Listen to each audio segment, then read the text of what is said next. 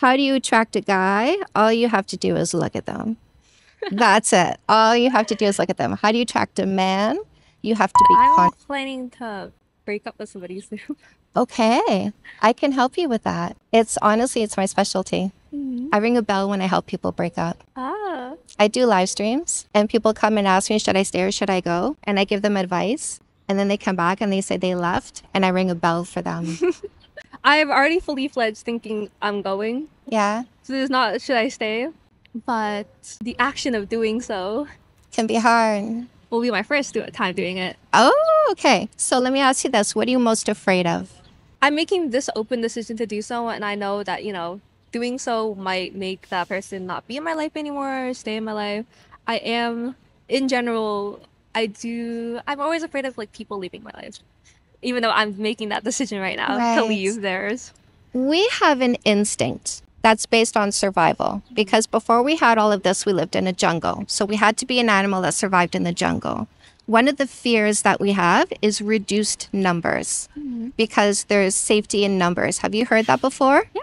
So it's an instinct to want to keep anybody who's around you, even if that person is dysfunctional. You've seen people stay too long in the wrong relationships because there's a fear of losing one of our numbers, and it's a subconscious fear. Yes.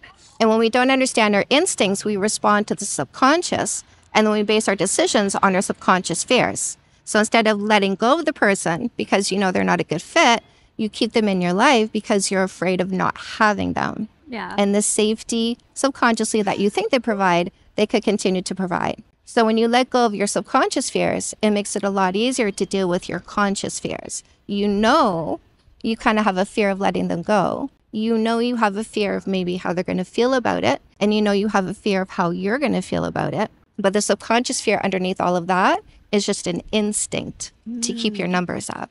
So what do you think the hardest thing about letting them go is going to be? Is it going to be saying it to them? Saying at them, and then the second portion, which it's a good change, but just changing my everyday. Right. It'll be very different. My everyday life will just be very different after. Do you think you're afraid of that or do you think you're excited by that? I'm excited, but I'm also Yeah. thinking, what am I supposed to do with all that empty space of time? Ooh. Have you tried meditation? Once. Oh, it's so good. It's super good. I would say start with 20 minutes a day of meditation to fill up that empty space because what's going to happen in meditation is you're going to get ideas that are focused on your passions. So when you come out of your meditation, you'll have things that you're going to want to do because now you're taking more time to calm your mind. And because your mind is calming, you're becoming more in tune with who you are naturally. And now you have ideas for what you're going to do to be more of yourself. Oh, I'm just thinking, like, what would I meditate? Yeah. Like, what would... So I can make meditation easy. Yeah. I have a YouTube channel. So if you go on YouTube, you type Canada's Dating Coach. Easy to remember. Yeah. I have a Let's Meditate playlist. And I have a bunch of tracks that are binaural beats, which is music infused with a meditative frequency, pulling your brainwave into a meditative state faster.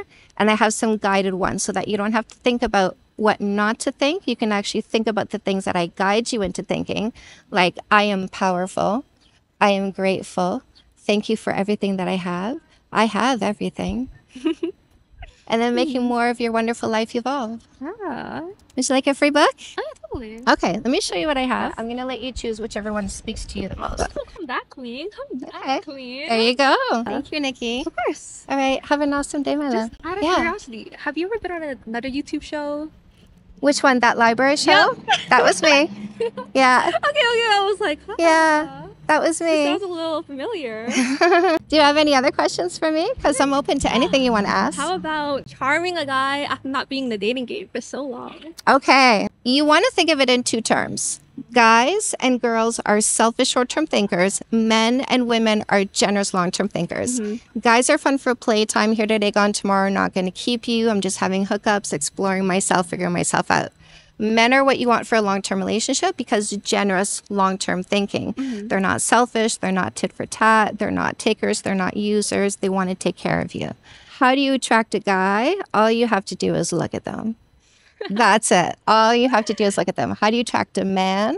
You have to be confident because men are confident. Men put you on a pedestal. They're not afraid of you being in charge of yourself.